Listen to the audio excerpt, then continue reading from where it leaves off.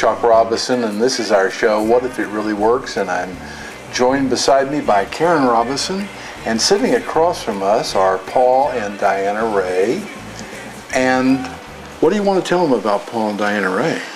Well, it's almost unspoken, because whenever you run into anybody in Austin and you mention Paul Ray, they say, "The Paul Ray?"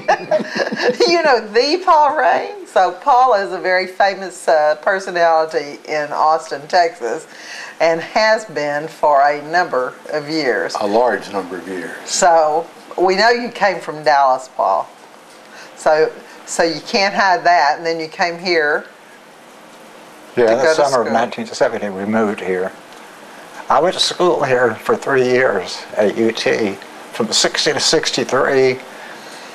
Kind of was sent home and started playing music when I got home, and I had all sorts of jobs, working in clothing stores and Justice Man shopping, and working at LTV Electronics, working at Sears, just jobs, but I still played music at night, because you could back then. The gig was 8 till 12, because they didn't have late closing. It was 12 o'clock, 1 o'clock on Saturdays. And so I was be able to get up and go to work the next day, because I wasn't up so late. But that's what I started doing down here, and just fell in with the right people that I knew from Dallas that had come down here, and we all kind of lived out our dream of playing in a blues band. And I was real lucky to do that, and then had throat problems that made me kind of find something else to do. So luckily a friend gave me a chance to do radio, and I just grabbed all of it and wrote it for 36 years, playing rock and roll, rhythm and blues, soul music on the radio. So anybody from Austin that sees this video is instantly going to know you by your voice. You've got a remarkable voice that I understand the University of Texas has trademarked. You can't use it anyplace else. And since we're out in the country, the dogs walk in and out of the door. That's right. Yeah. Dogs getting in on it. The dog is fine. So really, they've almost trademarked your voice, and everybody in Austin recognizes your voice. And the name of your show is Twine Time. Yeah. And it runs through the NPR station KLRU, isn't it? No, KUTX. KUTX on the University of Texas. Right. Campus. Uh-huh. And what Karen and I know about you, Paul, is that you probably are the single best repository of information about music in the 50s and 60s and 70s. You know all of the music. Well, that's impossible to know all of it, but I have retained a lot.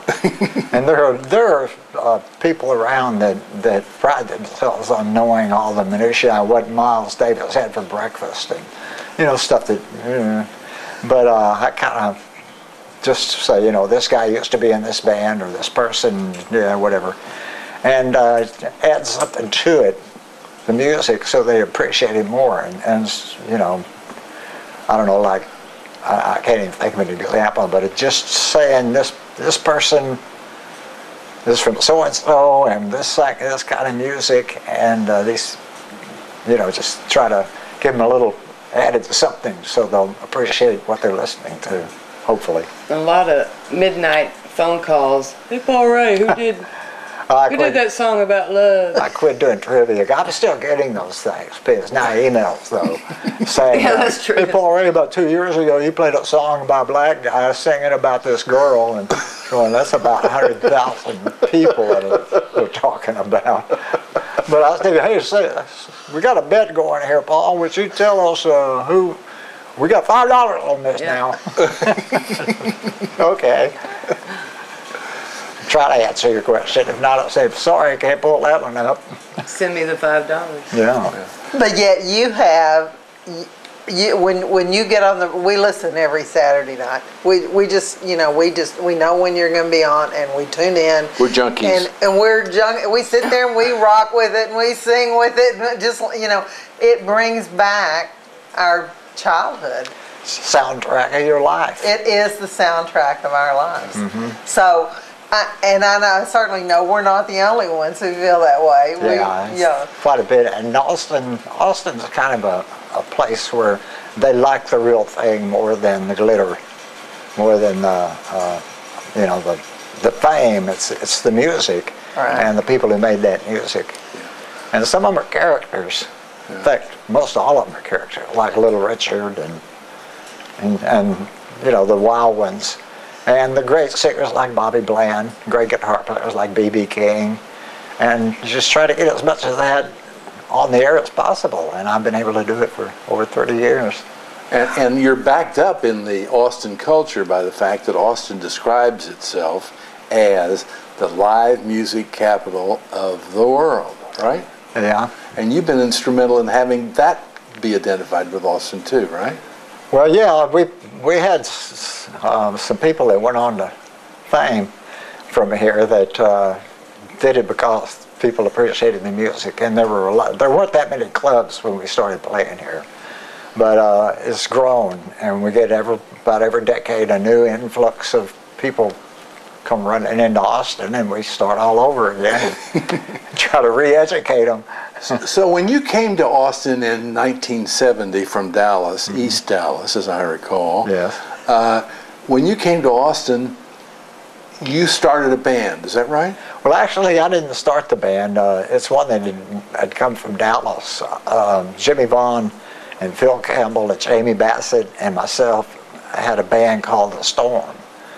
And it was actually the Bricks were the start of it back in Dallas, and I got to know all these guys.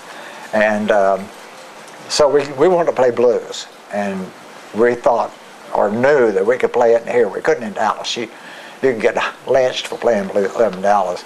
But we found, well, it was that way. I mean, it was that way. And so down here, it was a lot more, you know, it took us in and let us do it. And we played clubs in East Austin. And then finally, I got with Jimmy and played bass with Jimmy after I quit singing in Dallas. And we moved down here. He already had a band with Doyle Bramhall and Denny Freeman. And so anyway, they were playing at a black club, the IO Club in East Austin. And I'd go over to sit in with them. And then Jimmy called me one Monday and said, "Hey man, we're playing at this biker bar called the One Night down on Red River, 8th and Red River, behind the police station." And we don't have a bass player. Our bass player won't play for past the hat gigs. He wants $10 guaranteed, and the whole band made $10 maybe. You know, maybe if some rich biker was in there. But I said, "What are y'all gonna do it?" He said, "We're just playing John Lee Hooker and Jimmy Reed songs. You can do it. I got a bass and an amp, just come on down."